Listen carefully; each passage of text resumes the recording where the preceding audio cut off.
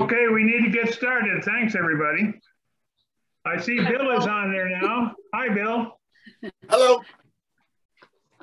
Oh, you got a lovely view behind you, Bill. Yes. I love showing off my beautiful Oregon mountains and stuff. And so I've got. Well, I don't blame you. I don't blame you. Anyway, we can get started. Go ahead, Bill, and then you know how it works. We got it. Well, you know, as I recall when I was talking with you, Paul, you kind of wanted an update from the last session and probably a preview of the one coming up and the special session. Is that correct? Yeah, but I was hoping that you would talk some about the potential for, solar energy. And wind in New Mexico and what's going on. And there's a lot of things going on, as I know. There's a lot going on. And so please kind of direct me back if I'm not talking about the things or the issues that you're interested in.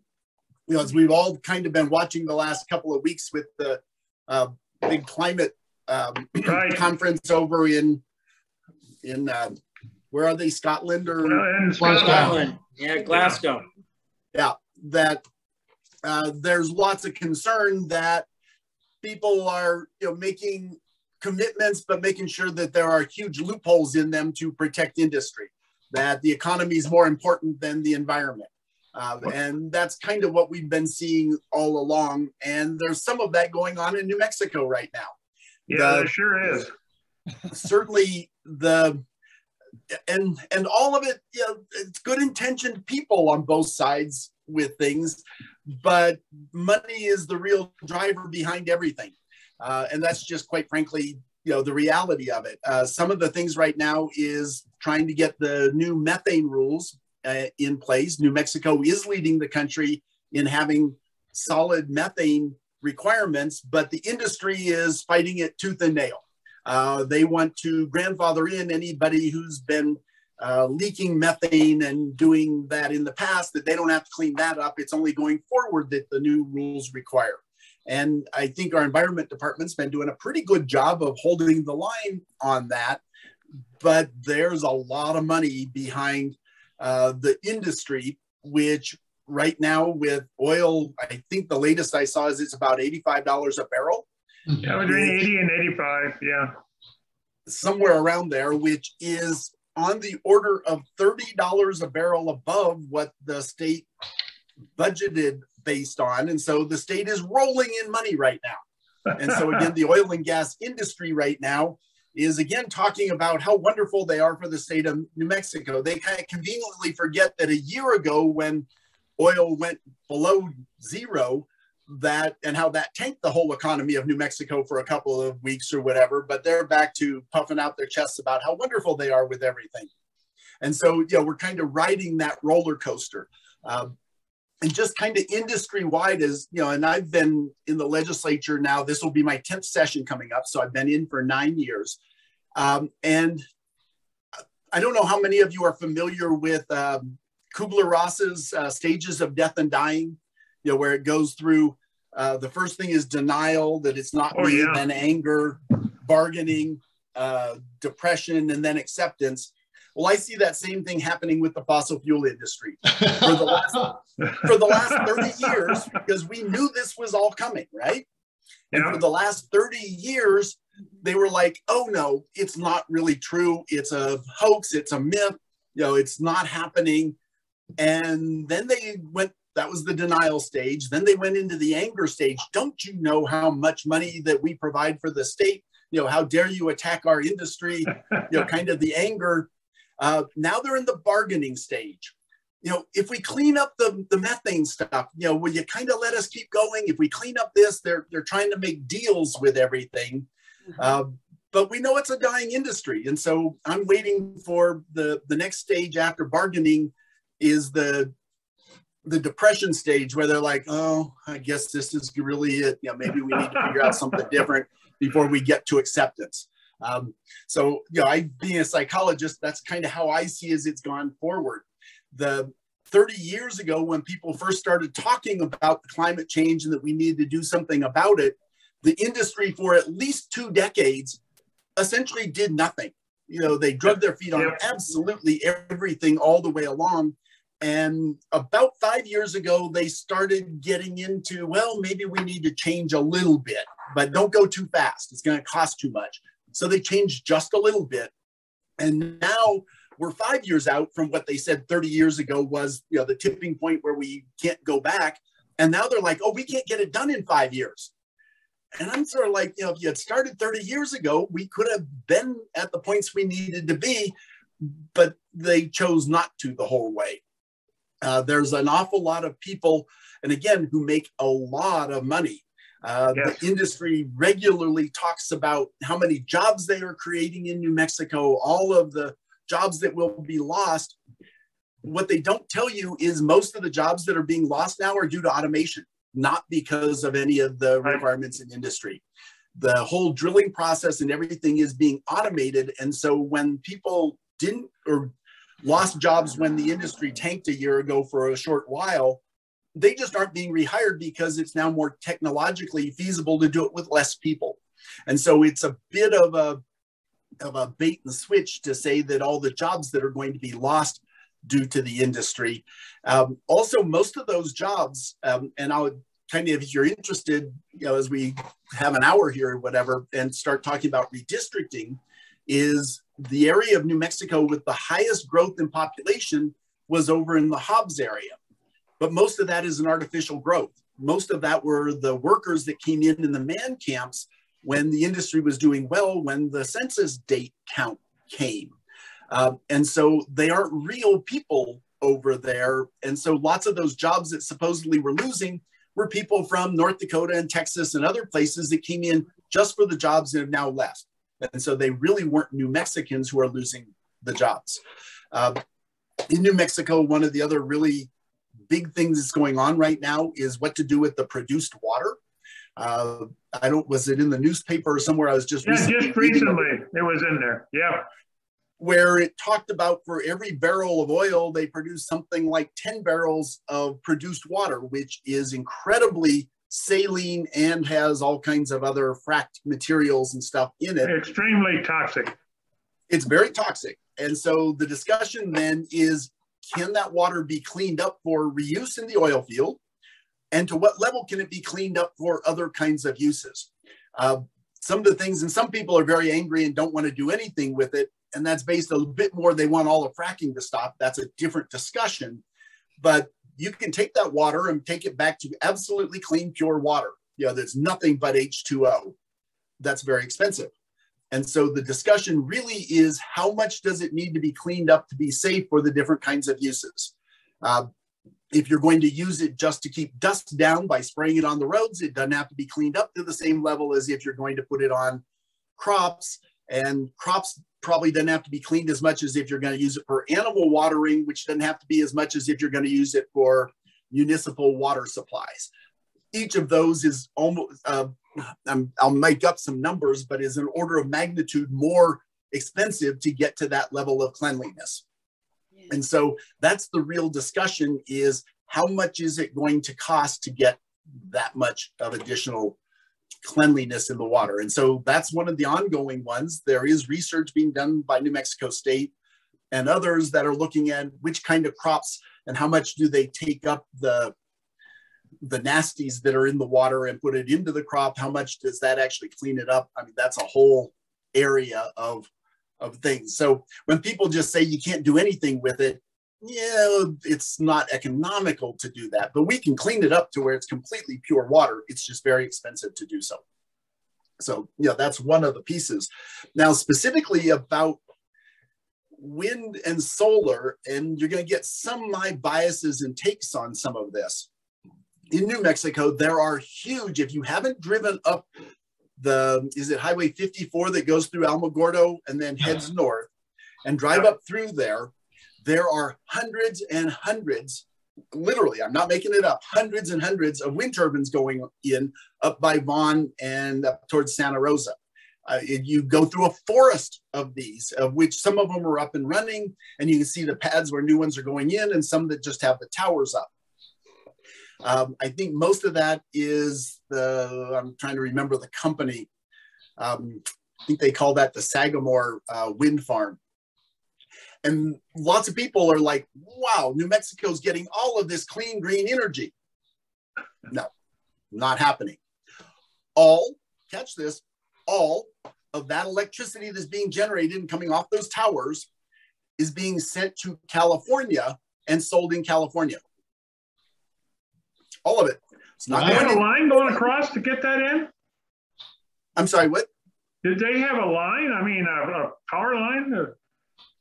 They've got some transmission now. They're trying to get additional transmission going across White Sands and some of the other places. I heard but those that. transmission lines are going across New Mexico. They are not trunked into New Mexico. It's not going into PNM to fuel the electricity needs of Albuquerque. It's not going to El Paso Electric. All of that electricity, I talked to the people that were building it a couple of years ago. They would love to sell it in New Mexico, but PNM won't buy it. Because one of the things about electricity generation, and please, pull me back or ask questions if I'm getting too much into the weeds. Our investor-owned utilities, and in New Mexico, it's mostly El Paso Electric and PNM. They provide about 60% of all the electricity in New Mexico. The others are provided by the rural electric co-ops. Those two companies are investor-owned utilities.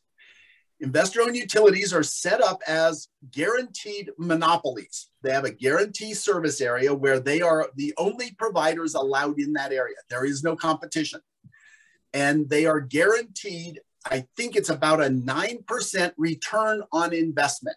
Yeah, 9 or 10%. I thought it was 10.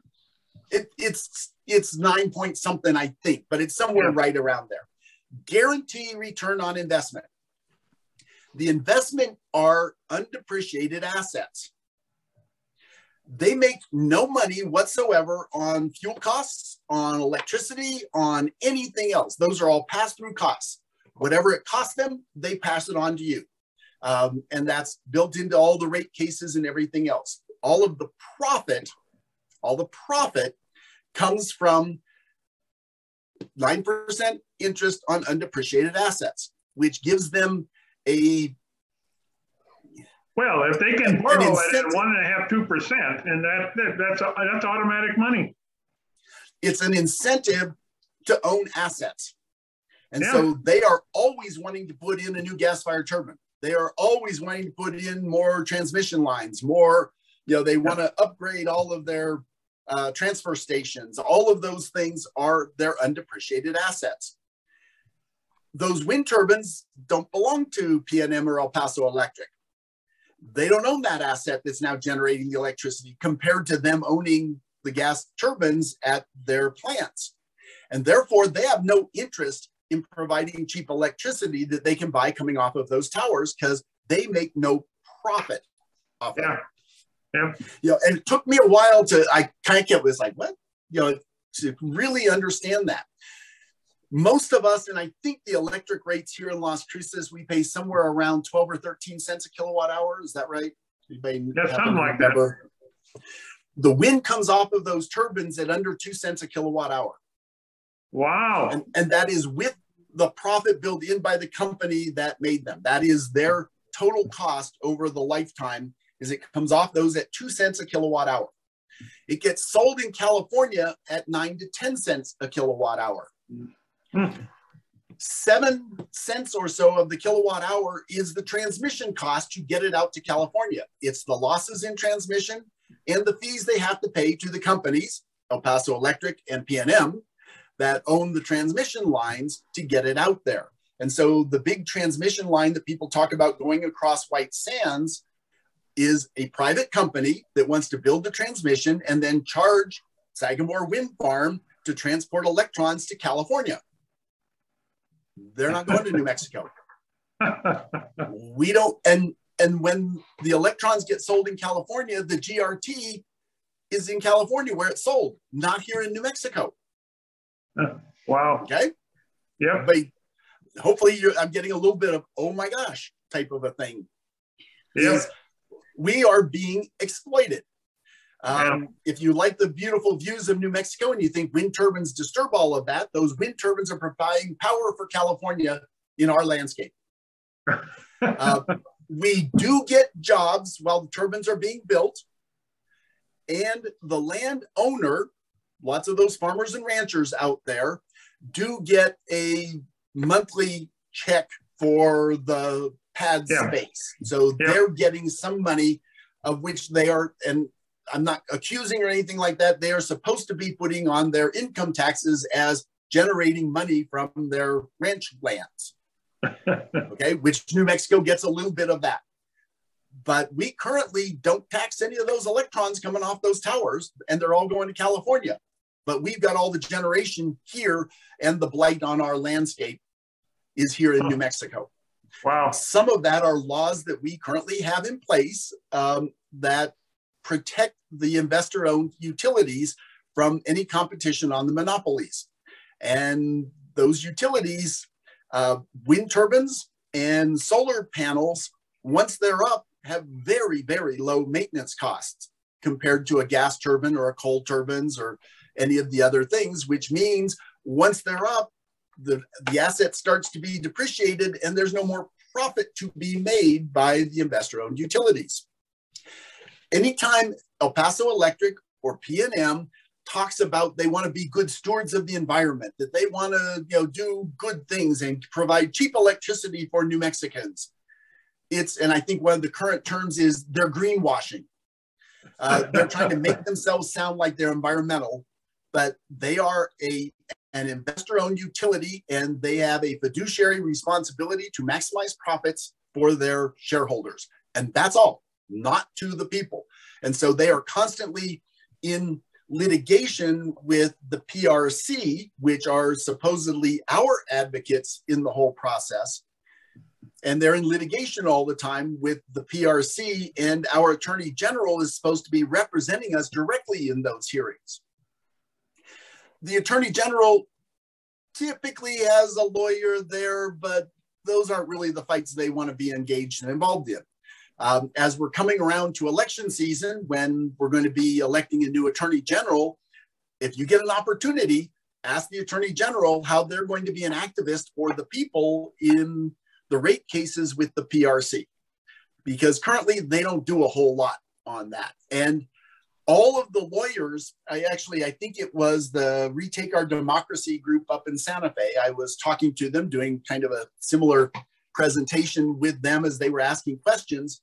And they were all pleased with themselves because, and some of it was a good thing, they got a couple of people to be shareholders in PNM, which meant they had votes at the national or the yearly meeting, and actually brought up some of the issues. And the main administration of PNM and the company wasn't happy about all that, because suddenly they had to ask questions instead of just kind of nodding their heads about how much money they were making for shareholders. Was a bit of a shareholder revolt. And PNM then had to hire a bunch of lawyers to defend against the PRC and some of the things the shareholders did. And they were like, and we made PNM have to hire lawyers and pay for lawyers. And I corrected them. It's like, lawyers are part of the pass-through costs that go to all of the utility users. They are not a cost to PNM. And so PNM shows up with 15 or 20 lawyers, and we have one from the Attorney General's office. My sister has done some bonus, just I think is the right word for them, particularly on El Paso Electric. And, all of those lawyers that are defending, what the corporation is doing are all coming right out of your rate costs. We pay for all of that. It is a pass-through cost. All of their profits come from undepreciated, the 9% on undepreciated assets. Everything else they get to write off. Everything else. Is there Let me stop for a moment and see if there are questions. Is there any chance to change this law where they get a guaranteed return on investment? Any chance? There is, and that's some of the discussions that are going on now. One of the biggest ones is changing the law that make them the sole provider of power. And so where all of their assets in the past, or their big assets, have been power plants, coal plants, gas turbines, things of that sort. Well, there are a number of companies now that want to put in landscape scale solar panels and wind turbines and things of that sort. But PNM doesn't have to buy it because they don't make any profit off of it. And so it's to change that law that they must take any of the power that is put onto the system. And what it would do is essentially change it from being a power generation company to a power distribution company. And so they would still get return on investment of the distribution lines, all of that, but they would be buying power on the open market at the cheapest rate that it could be. Now, if they can provide the power cheaper than they can buy it, that's fine. But if you can buy the power cheaper on the open market than they're producing it, they'd be required to do that. That's going to be a big lift. We've got a long time of this investor-owned utility model. And quite frankly, it was a great model when we were trying to electrify everything, when we were trying to get electricity out to the rural areas where there wasn't a lot of profit to be made. They had a responsibility to provide electricity everywhere in their guaranteed area. But with that came that they agreed to be regulated and that they would provide for all of them for this guarantee of 9% return on investment. And so it encouraged them to put in big money on investments to get all of this done, where smaller companies couldn't make those large investments. Now, because we've got solar, rooftop solar, landscape solar, and we've got wind turbines, a more distributed model rather than just this great big behemoth company doing more of a hub and a spoke type of electric system, we've got distributed generation. And the distributed generation doesn't fit in with the old model. They are big companies. They have a lot of money. They spread that money around to a lot of key legislators, both in the state level, but also federally, the model to keep that monopoly status that they have. And so there are some of us that are working on trying to nibble away and change some of that. Certainly Steve Fishman, who is up, I think he's the chair of the PRC now. Yeah, but he is. He gets lots of this, but he's one member and, he's fighting a whole lot because lots of this has to go through hearing officers and lawyers and all kinds of other things. I think this next year, our PRC model is going to change from 5 elected PRC commissioners to, I think it goes to 3 appointed by the governor with the approval of the Senate, if I remember how the legislation went. Yeah. That's both good and bad. Some we've been slow to change the model because there were a number of more conservative members of the PRC who very much were supported by the industry and lots of money behind that.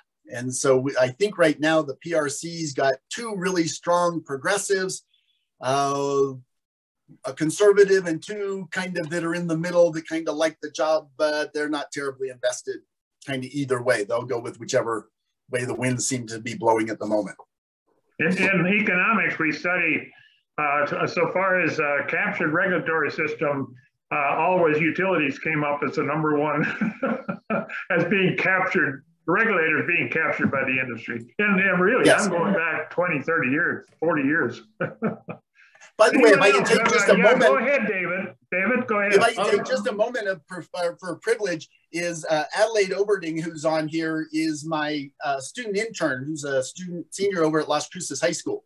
So I invited her to come on this also. And so you were wondering who that other person is. So hi, Adelaide. Glad you're here. Hi, thank you for having me. Go ahead, David. Okay, Senator Solz, you were mentioned at the beginning of your very interesting and information-packed presentation. Off the cuff, very impressive. You mentioned the issue of the amount of water that is consumed in order to frack, and I read this in this morning's paper that the state's water czar has resigned from our government. Mr. D'Antonio. Because of the lack of resources for his office. What can you tell us about that? Well, we are still recovering from the 8 years of the Martinez administration.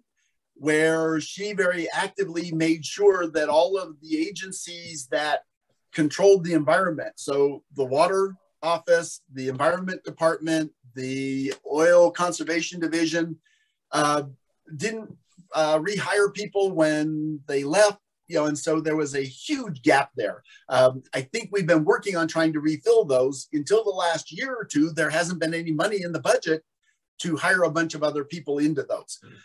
There is money now, and so I'm hoping that will change. Water, whether it's dealing with the fracking, particularly in the Northwest and the Southeast, is a big deal. Farmers down around the Carlsbad area are really, really concerned because the Pecos River doesn't have nearly the flow that it used to have. And partly it's because some people have sold all of their water rights off to oil and gas. I've got a map up in my office in Santa Fe that is a conglomeration of satellite images of New Mexico.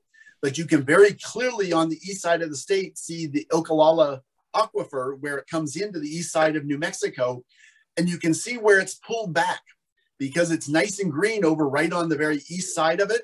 But then there's about 25 miles where it's now brown, but you can see the outline of where it was because that aquifer has been drawn down by Texas, New Mexico, and various others pumping the water for other uses. And so, absolutely, we've got some water crises over there. And the farmers are the ones that are losing out as the big money of oil and gas is buying up lots of the water rights. My understanding is they can use brackish water or the produced water can be reprocessed to a level they can use it, but it's money. It's a lot cheaper to just get new fresh water. And most of the time when they're done with it, instead of cleaning it up, it gets deep injected into old wells, which means it's completely pulled out of the whole water system we all learned about in elementary schools about how, the lakes evaporate into rain clouds that come back down. This water gets deep injected. It is consumed completely. It is not just used like water on agriculture is essentially just borrowed and used, but stays in the whole water cycle. Also, you probably have heard there's, it's still correlation, but it's getting stronger and stronger that lots of the earthquakes in Oklahoma, parts of Texas, and some in New Mexico are a direct result of deep injecting that water into unstable formations that it is looking more and more causal as a result. That O'Gallagher watershed has been in trouble for many years. I'm going back 30, 40 years. I mean, it's been projected to have issues. Right. Well, and Paul, in the past, the projections were based on pumping it and putting it into the crop circle types of things. Now it's being taken out and it's not going into the water cycle. It's being consumed and deep injected full of salts. Yeah. Anyone else have a comment or question? Go ahead. Yeah, I with regard to this issue about the deep injection and the use of water rights, is there a state oversight on the industrial extraction of water, or is it just at a point of use without controls? There is control, but that's part of the problems we've got in New Mexico is all of the water in New Mexico is accounted for. It's spoken for. In fact, up to 150% it's spoken for is the number that I typically hear. When they set it up, and I'll get some of the dates wrong, but it was like back in the 30s, which was a particularly wet period of time, is they allocated the surface and the groundwater to various entities, and everybody has claims on that. The talk in New Mexico, if you want to be a lawyer and get rich forever, is be a water lawyer. The politics of it and the law on it is so complex and complicated because it's international law also. We've got treaties with Mexico on how much water we have to send to them. And in fact, right now, New Mexico is in the Supreme Court with Texas over the amount of water we send down the Rio Grande. And people think, well, that's the Doñana County. No, we are actually on the Texas side of that lawsuit because it's the middle Rio Grande, which comes down to Elephant Butte. Lower Elephant Butte is more into the Texas side of how much water is supposed to be delivered. And so, there are all these very complex concerns that the water, I can't get the right word, but Mr. D'Antonio, who just resigned, oversees, as well as all the Interstate Stream Commission. And it even gets into the Fish and Game Department dealing with fishing access on streams, and what's considered a navigable river falls under one thing and small streams fall under another as to whether they can have fences put across them. And we've had some very serious conversations about the lack of water in New Mexico. We all know that we're in a drought coupled with climate change that's increasing the temperature, and the two of them together are decreasing the amount of water that we've got. We had real serious concerns until about 2 years ago. Remember, we had that really wet summer? Yeah. And everyone's like, oh, good, it's over. Well, it's not over. One of the water people at a committee we had up in Santa Fe came in, and it quite frankly scared a lot of people, because in New Mexico, about at least a third, if not half, of all the legislators live in the Albuquerque area, where the Sandia Mountains are their east backdrop, like we have our Oregons. And the guy came in and said very frankly that if we don't fix what's going on, in 20 to 30 years, the Sandia Mountains will look like the Franklin Mountains above El Paso. Wow. And then he just sat there for about 30 seconds and let that sink in. Because the Sandia Mountains have trees on them and are pretty green, and they get snow in the winter, and a lot of people have been down to El Paso and have seen that those are completely desert mountains down in El Paso area. There are no trees. I mean, our Oregons, we've got a little bit of more green and trees. But, that's what we're looking at if we don't start fixing all of it. And we've got problems here in the Doña Ana County area. When I was a kid, the Stahman came in and started planting pecan trees. He was the first one, and Stahman farms are still huge pecan producers, but now Solopex and every farm and ranch up and down the valley has pecan trees on them. Yep. Pecan trees were started here. They are typically swamp trees. So they're out of Georgia and Mississippi and things like that is more their natural growth area. By growing them here, the dry climate makes sure that bugs like the hickory shuckworm can't grow. And so our pecans don't deal with near the pest problems that they have in Georgia and other places where the pests grew up with the trees. But we grow our trees here with irrigation, where there it's more natural water types of things. And so I regularly tell people, it's like, we're growing swamp trees in the desert with snow from Colorado. That's not very sustainable. No, it's not. And once you planted the trees and you get a couple of dry years, you can't just say, oh, you don't get any water this year.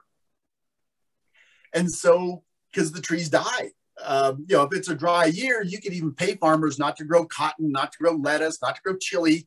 The land's still going to be there. And when there's water again, you could do that. But when you have trees on the land, suddenly their huge asset of 10 years of growing those trees dies. And so they have a very powerful voice about ensuring water. Couple of stories about it. Again, the water down here in Doña Ana County is more than 150% allocated. What is considered a normal water year is about 3 to 4 acre feet of water. So that each acre of farmland would get enough water allocations that would cover it a couple of feet deep over the course of a year. The last several years, we've gotten 6 inches, 4 inches, almost no water at all. But we put in more and more pecan trees. So how do you keep the pecan trees alive? You've got to pump water out of the aquifer. And so they pump the water, and the river down here is just the visible part of the underground aquifer that flows south. And so the water table here, those of you remember when there was water in Byrne Lake? Byrne Lake was where the water table was in the past. there hasn't been water in Burn Lake in 15 to 20 years now, probably. And I've got a kind of a small property with a rental trailer on it up in Doñana, and it had a well on it. My well is dry because the water table has dropped 30 feet. And that's because all of the farmers, when there's not enough irrigation water coming down, are pumping water, lowering the water table in order to keep their trees alive. I kind of diverted off of things. I apologize. I mean, we were talking about wind and stuff, but it's all sort of related. I have a friend of mine that I golf with, and he sold about 40 acres of land, about $19,000 an acre. But that you know, they have to pump it, of course. Yeah, the water rights on the land is probably worth as much as the land itself is. Oh yeah. Yeah. And we passed a law a couple of years ago that if people are subdividing the land, you can't subdivide the water rights out.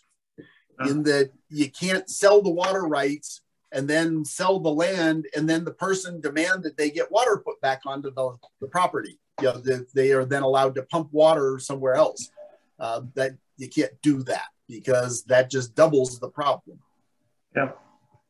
Anyone else have a comment or question? Anyone else? Well, a comment we sort of started down the road of Bill talking about the importance of the oil and gas revenue to the state and how flush we are today. Is anybody looking down the road, like if that money goes away, where does our money come from as a state? Thank you for asking that, David, because that's an area I'm very much engaged and involved in. As I indicated, when oil and gas always talks about how great they are for the state, how much they do for education, that, you know, education is 45% of the budget and oil and gas provides something like, you know, 60% of all the money going to education, which is all true. When they tanked the economy, when oil went below zero, they didn't suddenly come and go, oh, we're so sorry, you know, please forgive us for tanking the entire economy. The concerns are when there is lots of money, and similar to with water, when the rain starts falling, people forget about we're in a water crisis. When there's lots of money coming from oil and gas, people are happy about it. I mean, our budgets this next year are so flush with money, we don't know what to do with all of it. And so I've been making a big push that those extra monies we need to use to make investments into a different future off of oil and gas. Some of the particular places we can do that is make investments in research at universities, is move towards an innovation economy. It's the same thing that the Research Triangle people did down in North Carolina State and Duke, where they moved that economy off of a tobacco-based economy into a high-tech information economy. And New Mexico should use the windfall of extra monies we have now to support more research and innovation. We also, and I'm pleased the governor is doing some of it. I think we could do a lot more, but here, particularly in Doñana County, we sit at the crossroads of a continent. North and south, we've got one of the busiest port of entries coming up from Mexico into the United States. And we also are an inland port for goods coming from Asia. And I don't know how many of you are aware, let me tell you a brief little story. And you may have heard a couple of weeks ago, I haven't heard as much about it recently, but the Port of Long Beach had 20 ships out waiting to be allowed to unload. They were out there for weeks, waiting their turn to unload. Mm-hmm. Santa Teresa is the unload point for those ships. When they come in, the cranes take them off and put them on trains as fast as they can go. And as soon as the train is full, they don't even open the containers. As soon as the train's full, the train overnights to Santa Teresa, where they've got time and space to separate out all the containers. Some of them continue east, some head north, and some of the containers go back to California. That all happens down in Santa Teresa is where they get sorted, not in Long Beach. Long Beach is landlocked. If they tried to sort them there, the backup would be even worse. And so right now, if you look at our interstates, they have so many trucks on them right now as we're trying to catch up on the backlog of all of the goods and services that are coming in. And a lot of that is happening down at Santa Teresa. They're also, and I've heard from Jerry Pacheco, who is with the Border Authority down, I don't know if it's the Border Authority, but the group down there that, and one of the figures he quoted is there's $1.5 billion worth of commerce comes across the Santa Teresa port of entry every month. Every month. Yeah, and I made that comment one time. I was at a conference up in Idaho, and the lady looked at me and went, "Wow, that's a lot of drugs." It's not drugs, it's TVs, it's car parts, it's flat screen TVs and refrigerators. It's commerce that's coming across there, but it's a bottleneck there. It's a bottleneck on getting all of that stuff onto the interstates. If you've ever been there, you have to go on a 2-lane road through numerous stoplights to get it into essentially El Paso, and then all the problems of going through El Paso and other places. So I'm trying to promote that we build a West Mesa road for trucks to bring it in up to the Loves up by the airport, so that New Mexico gets that GRT instead of bleeding all of that into El Paso, and then put warehousing along that area so it can act as the transfer of the goods and services onto the trucks going the right places all along. And, and hopefully we can do some of that, but that's a huge economic boom for our area if we take advantage of that. And that's just the logistics of moving goods and services north, south, east, west, and lots of it because of the accident of geography. We are at the crossroads of a continent. Yeah, David? Yeah, Bill, what you're saying just makes so much sense in terms of, of using flush times to invest for the future. I can't imagine anybody arguing against that, but I'm sure that there are people arguing against it. And what are their arguments? Used to be Senator Smith out of Deming was very much, in my opinion, kind of a fraidy cat. That it's like, oh, these good times aren't going to last. We've got to put more money away for the next bad time type of thing, instead of making investments into a different future. There are still some of the more conservative groups that think that what we ought to be doing with all this extra money is buying more mattresses to stuff it in, is just putting more of it into Wall Street. That this is scary. It's not going to last. We need to make investments for our grandchildren. And I try and point out, we've got children now who we need to make the investments in. We need to make investments in a different future, not continue to ride the roller coaster of the up and down of the oil and gas industry. And I think there's a real move to do that.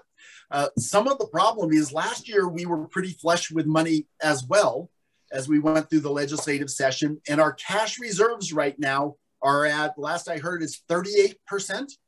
Any of you have ever dealt with universities, nonprofits, school boards, or anything of that sort? It used to be 10% was considered about the amount you needed to have in cash reserves. And in fact, and I've looked it up and the finance people hate it. I'm not a finance person, but I can read.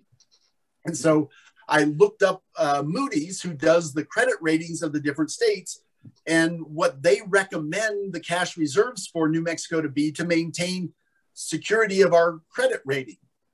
And they recommend that for an unusual downturn, that we have credit, or we maintain cash reserves of about 12 to 14%. And for a highly, I got the word wrong, but like highly unusual, which it means less than a 5% chance, so 0.05 probability, they recommend cash reserves of between 16 to 20%.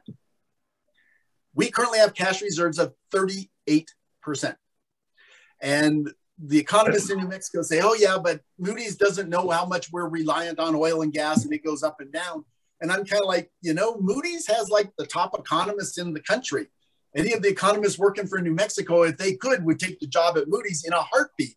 That Moody's does pay attention to what New Mexico's economy is based on and what's going on in the price of oil and gas. They absolutely know all of that. But it's this mentality of, it's really scary and we don't want to, we want to be overly cautious. So we're going to protect against a 0.0001 probability of an economic downturn. And as a result, we're not making the investments in the future that helps prevent that economic downturn by having an economy based on a different vision. And in the meantime, we export And in the meantime, we export to other states our brightest, best educated, most innovative minds, rather than making the investments that would keep them here. Yes, it was about a week and a half ago or so. I was one of the keynote speakers at NMSU for their research and creativity conference. Mm-hmm. And the title of my talk was the anatomy of innovation, how research, creativity, and technology can lead us to a different future.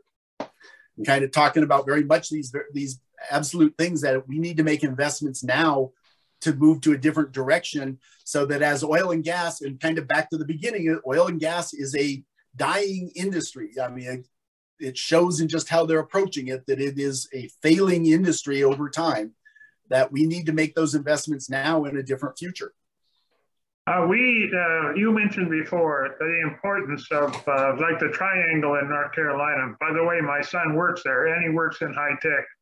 He's a programmer for Fidelity. But they have, taken the knowledge from those universities and brought it into high tech, and they have a booming economy. Is there any chance that we could do that here? I mean, we're doing it a little in Arrowhead and so forth, but I just think we're just kind of dribbling. You're exactly right. And that's an area, Paul, I'm directly involved in with some legislation that it looks like it's actually getting some traction this year. I've introduced it for the last 3 years and could never get it out of the Finance Committee. And partly the Finance Committee, again, Senator Smith was very much pro oil and gas, and we've got to support that industry. Last year's session, the budget was still built by Smith and that group instead of Senator Munoz, who's now the chair of finance. And so this is our first year where we really get to kind of move in a different direction. The bill, and it's supported by CUP, the Council of University Presidents, that are led by New Mexico State, UNM, and Tech in Socorro, to have what we're calling a research closing fund. Every one of their vice presidents for research can tell stories about faculty who came wanting to put in big money grants, multi-million-dollar grants for research. And at universities, almost all grants require matching funds from the university.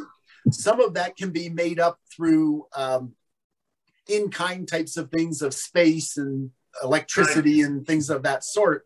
But some of it has to be actual cash. And the budgets for universities have been cut, particularly in research areas, over the last 20 years. Every time there's an economic downturn, universities and public ed are first on the chopping block because that's where a lot of the money goes. And they haven't been replaced. And so this particular bill would put $40 million into an account that when somebody goes out for a major research grant, the matching funds would go into escrow. If they get the grant, then this provides the matching funds so that New Mexico gets that grant and doesn't have to tell faculty not to go out for particular research. It's got a lot of traction. People on the Finance Committee are now talking about it, and we've got enough money to fund it. It also, and I tell people, it's a semi-recurring, which means, if we're able to use it and this is working, we ought to keep putting money in it. But if the budget goes really south, this is a place next year you don't have to put $40 million in. You can pull that back out. We understand that. But we know that every dollar we invest in research brings in $4 of additional grant money in research, as well as supporting faculty, graduate students, undergraduate students, and spins off entrepreneurs and patents and other things that all build that innovation culture. I was in Washington. I was part of the cooperative, the land grant institutions. And so I was deputy administrator. And so I really understand that. And that is exactly right. You got to have matching funds and then the facilities and all that sort of thing. And well, $1 million grant may require hundreds of thousands of dollars of matching funds, and the universities don't have it. No, they don't. They just don't. David, I see you're trying to get in.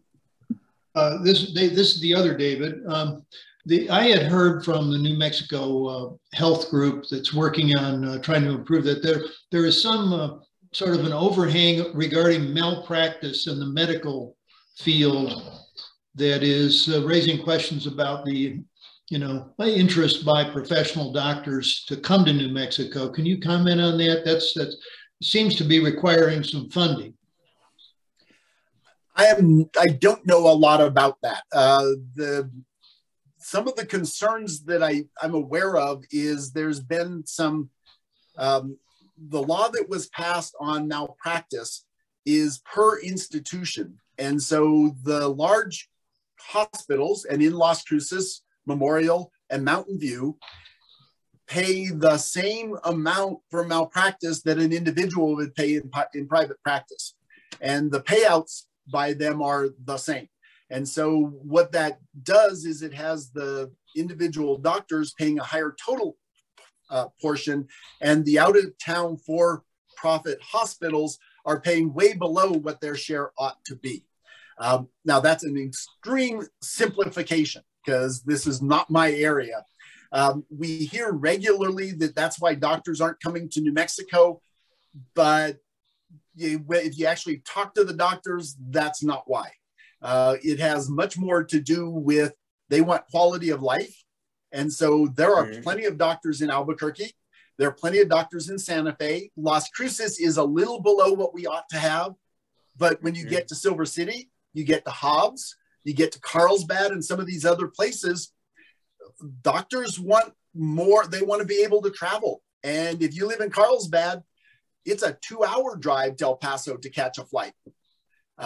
Those are the kind of things that are probably keeping the doctors out more than talking about what their malpractice insurance is and things of that sort. And also, the shortage of nurses that we have. And so it just makes the whole system a whole lot harder. It's really been a big help, particularly for Southern New Mexico, having Burrell College come in that lots of those students are going through and doing internships around New Mexico. And we know that if they do internships in New Mexico, they're more likely to stay. New Mexico has been working very hard on increasing the number of slots for internships, particularly out in the hinterlands, so to speak, more.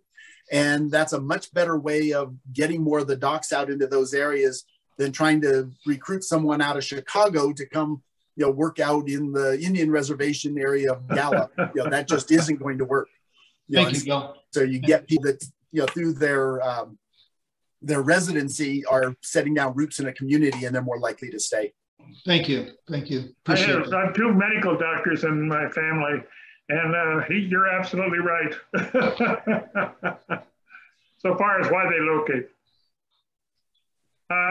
Jim, we had Jim Peach on Roundtable about 2-3 weeks ago, and he said, I love listening to Dr. Peach. He's wonderful. Oh, he is great. And anyway, he put out a statistic that really blew my mind, that 40% of the students in Doña County live below the poverty line.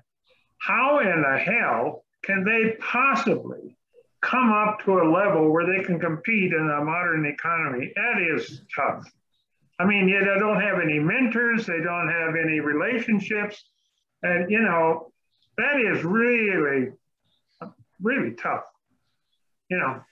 So many of the problems that we hear about in our public schools and in our community are not public school problems, they're community problems.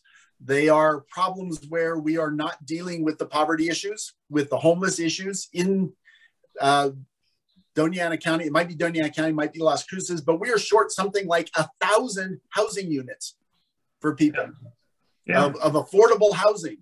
And we just don't have them. And the builders right now are building as fast as they can, but most of the building is going up on more of the high-end ones where they make more money in profit.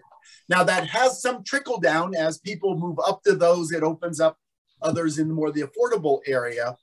But we have a huge housing problem here. We have a huge mental health problem. All of those contribute to making it tough for kids to get what they need. And Paul, I would recommend sometime, if you're looking for a speaker for this, is to get Cassandra Gandata, my partner, but who's the mayor pro tem, but she's got a group called Resilience Leaders, which What's is working toward. What's his name again? Her name, Cassandra Gandata. Cassandra Gandata. Gandata, Gandara. But I can make the connection if you need. But She can tell you all about, and it really gets down to ACEs, adverse childhood experiences. Mm-hmm. And are we setting up our community to be a place where it's healthy for kids to grow up and live? Or are we ignoring children and just going around the poor areas of Las Cruces and glad it's not us? Yeah, it's I think 40% and below poverty. You know, I grew up in Minnesota, and we probably had 2% or so. I mean, I don't, you know, contrast is just unbelievable. Yeah, and you know, regularly when we've had elections and other things, people running against me, they say, we're 50th in education, you're chair of education, I can do a better job. Why aren't you doing anything about it? And I'm like, education is the back end of where the problem is. When we've got children growing up in poverty who are coming to us in grade school, the poverty, the lack of opportunities, the other kinds of things that they've already experienced that we allow to happen in our society, they start school a year behind at 5 years old. They are already 20% behind. 1 or 2 years. And we know that while they're in school, they track perfectly with the affluent kids. Summer comes and the affluent kids continue to learn and do well because their parents put them into camp and takes them to museums and travel and other kinds of things. And the kids with less opportunity, they don't regress, they stay flat, but you then start the next year and the affluent kids are another month ahead. Yeah. And that's where we've got the problems in education is we aren't dealing with the society problems of poverty and opportunity. And when we were starting, Alicia was talking about the lack of culture within all of society. And that's all part of that. They're all associated, those same things where we're not providing all children the same opportunities from the very, very start. And schools then are just reflecting that as we continue on. Yep, they are. Anyone else have a comment or question? We're getting close to the end there. Yeah. So anyone? Okay, well, thank you, Bill. Thank you. My pleasure. I hope that was informative. Okay,